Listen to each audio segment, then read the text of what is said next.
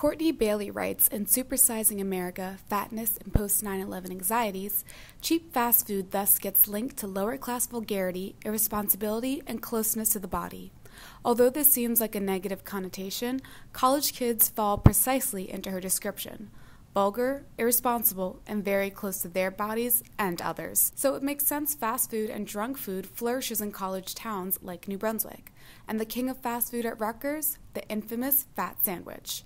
From the 1970s to the present day, fat sandwiches are a must-eat food if you're part of the Rutgers community. The food landscape is always changing, but with all these new foods, is it the end of the historical fat sandwich?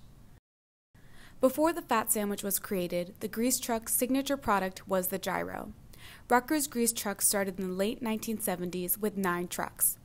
Then, in 1979, the first fat sandwich was created, the Fat Cat.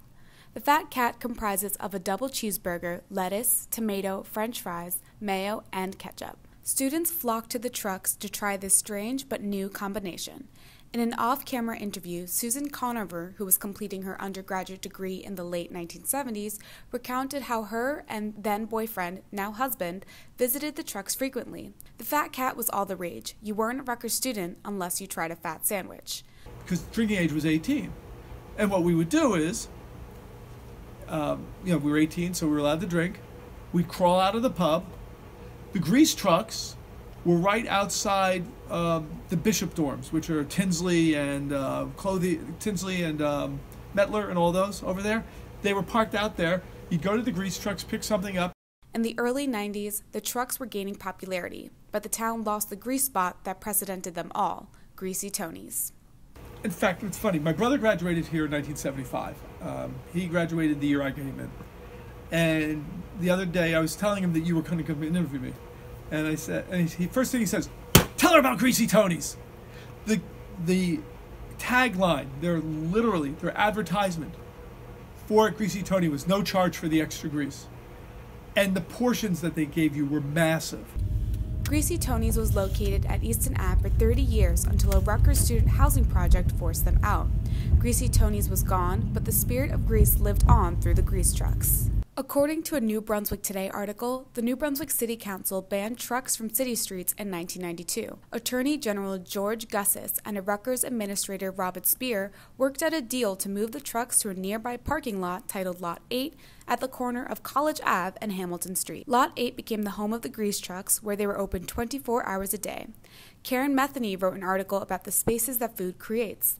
In the fat sandwiches case, Lot 8 became a space to eat, meet other students, and experience the Rutgers community and campus. That same year, PJ's Grill and Pizza opened at 166 Easton Ave. Pizza was always a popular fast food at Rutgers, with over 13 establishments selling pizza in the area. On Friday nights, pizza places like PJ's are usually packed to the brim with drunk and hungry college students. When they're drunk, they're just like, oh my god, I'm gonna get the greasiest, grossest, cheesiest thing. Stuff Your Face is another Rutgers favorite, opened in 1977 with pizza and strombolis and the famous fish bowls. The food is pretty cheap and it's good food. Like pig out food. Potatoes are the best. In 1998, Rutgers sophomore Daryl W. Butler was tired of the same fat sandwich offerings, so he suggested his own sandwich creation. Okay, well, we need the bread to make a sandwich, but we have French fries, chicken tenders, mozzarella sticks, and some other good assortment of stuff. The sandwich was dubbed the Fat Daryl. It seemed as though the popularity of fat sandwiches and the grease trucks had nowhere to go but up, but in 1998, a community member complained about the noise and garbage the trucks created, and the trucks were ordered to close at 2 a.m. In a Star-Ledger article, reporter Matthew Riley wrote about how important the position of the trucks were to getting customers. There were 2 hot spots, a clear shot at anyone entering the grease zone from the east. The other hotspot is directly across, where students stepping off a campus bus would land. The trucks rotated position once a month to share the hotspots. The trucks faced a challenge in 2005 when the university banned sandwich names including the Fat Bitch, the Fat Filipino, and the Fat Dyke. Covered in a Star-Ledger article written by Rosa Serrani, some said the university was being too sensitive, while others said they were glad the names were dropped. In 2009, the fat sandwiches appeared to have reached their peak when Man vs. Foods' Adam Richman visited Rutgers to complete the Fat Sandwich Challenge. Finished 5 in 45 minutes, and I gained the eternal honor of adding my name to the menu. He lost, but fat sandwiches became nationally known. In the following years, the sandwiches still thrived, but other places were catching the community's eye. On June 21, 2011, KBG, or Korean Barbecue Grill, opened its doors at 6 Easton Ave. KBG is a low-key, counter-served joint specializing in create-your-own Korean tacos, burritos, and rice bowls. Mixing Korean barbecue and Mexican dishes, KBG became a Rutgers favorite. Through the study of restaurant menus, Leora Givyon and Naomi Trossler concluded that in ethnic restaurants, the acceptance of ethnic dishes become both a matter of personal taste and mainstream. The more present these ethnic restaurants were, the more the community was accustomed to them and craved the dishes.